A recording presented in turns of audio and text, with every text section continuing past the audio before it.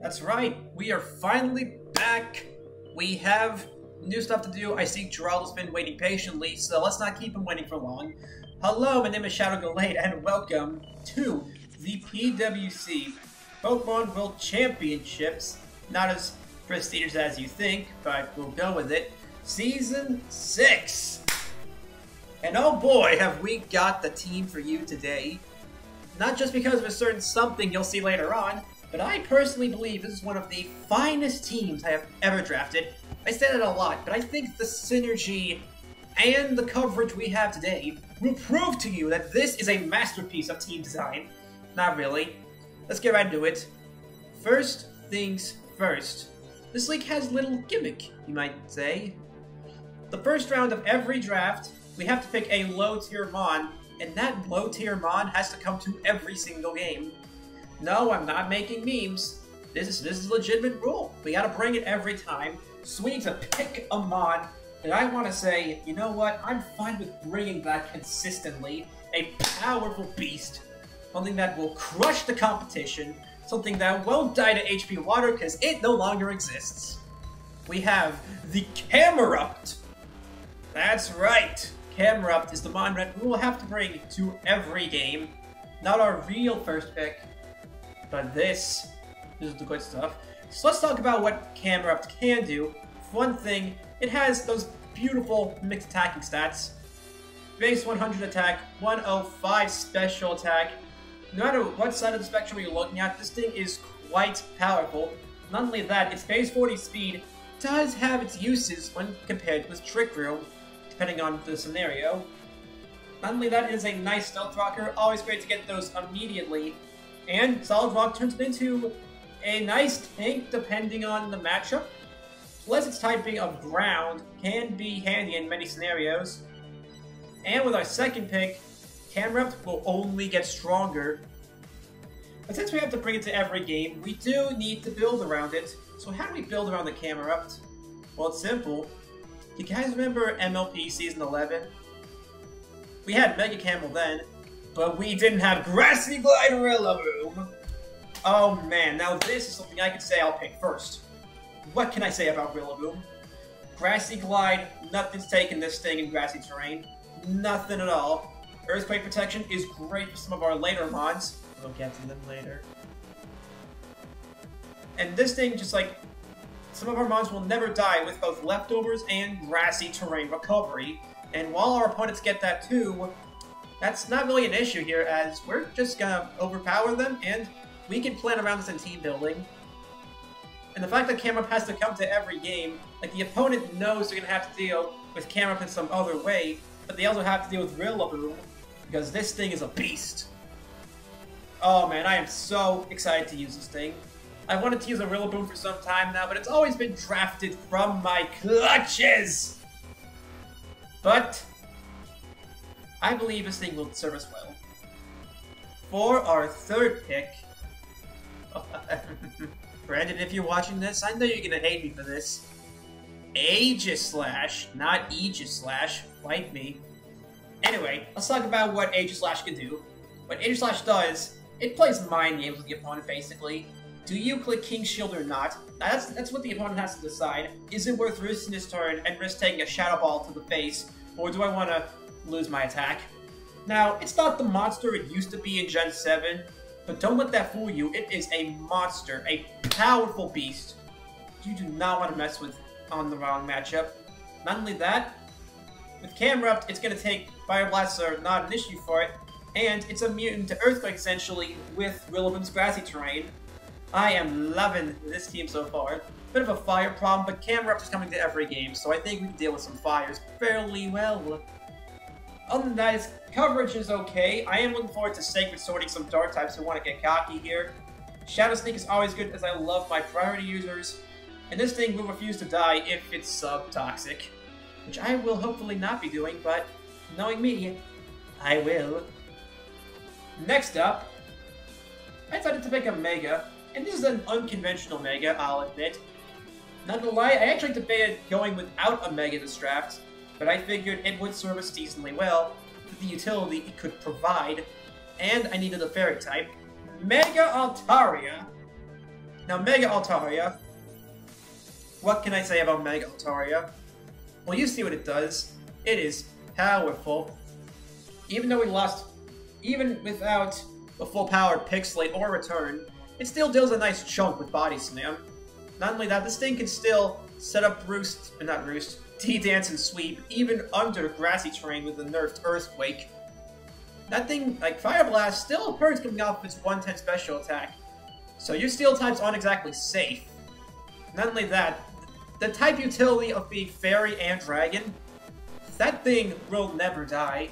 It's just gonna stand there, looking at a Swatch and thinking, I could be a Chick-fil-A right now, but instead I had to be here taking punches to the face because someone can't kill me. And I am excited to use this as my dragon. I've always wanted Mega Altaria, but I've never gotten to it. So I'll make up for that lost time here. Speaking of things I've never used before, Greninja, you can see its Torrent. Protean and Battle Bond will be broken, and we are not going to allow that. But do not let that fool you. This thing is insanely powerful.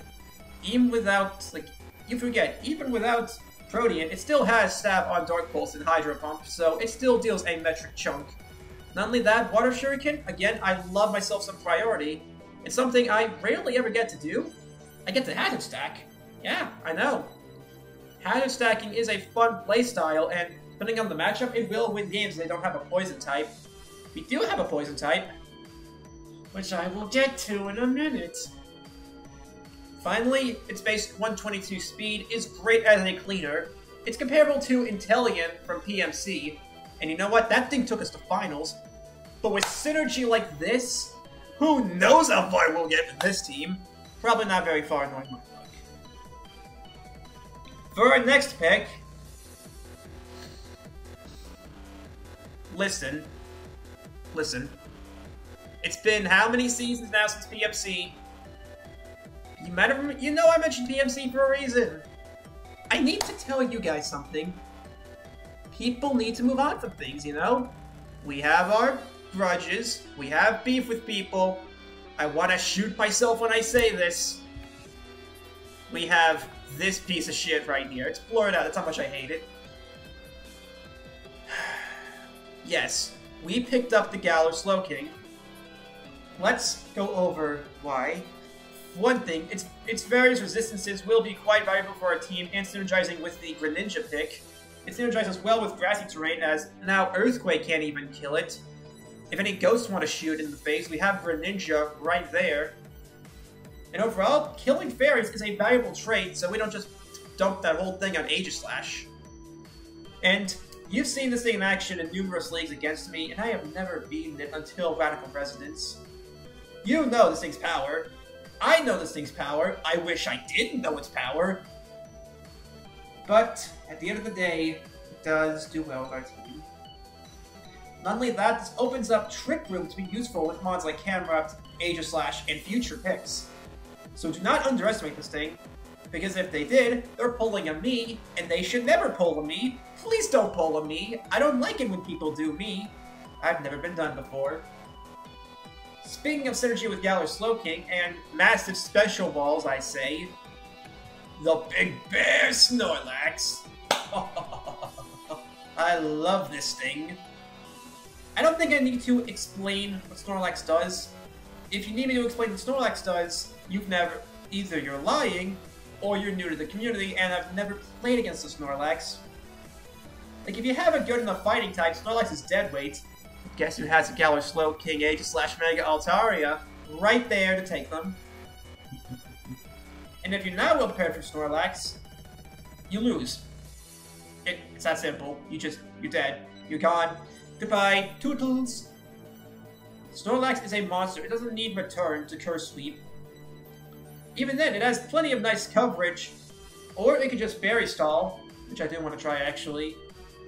And it's a special tank that refuses to die. If we have a specially oriented opponent, we can't lose. It's physically impossible for us to lose. Look at this stuff. It is amazing. Not only that, being either immune to Toxic or taking less damage from certain signature mons, it's a pretty cool niche to have. Snorlax is a beast, and I will gladly take him on the team of the Carolina Tauros Heels. Next up, I wanted a rocker that's not Cameron, because I want Cameron to just be blasting everything into oblivion. So how do we fix that issue? We could just stick with Spike's hazard stacking. That ain't good enough for me. So we have Lycanroc Day. You might remember him from CPL. We shouldn't do that. First things first, you notice how I said sand counter on his purposes list? Our first opponent has Excadrill. Go ahead, bring sand, see what happens. So not only will it dissuade our opponent from bringing sand, but this thing is also plenty fast at 112 speed. Not quite Greninja tier, but it'll get the job done. Accelerock is amazing coming out of its 115 attack stat and stab. This thing also got some nice coverage and Sword and Shield with stuff like Drill Run and Close Combat. And finally, it's a rocker. I like Stealth Rocks, what can I say? Stealth Rocks is very nice to have. I've learned my ways of not needing stealth. I've learned to go against not needing Stealth Rocks. I've learned the light. I've seen the truth. I've seen things, and it is good to see.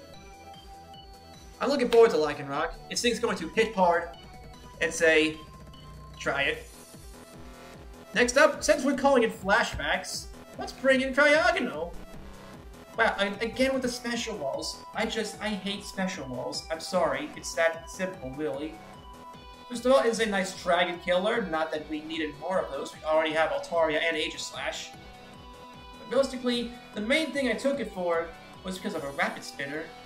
I do like my Rapid Spinners. Hazard removal that allows me to just keep hazard stacking. I like stacking things.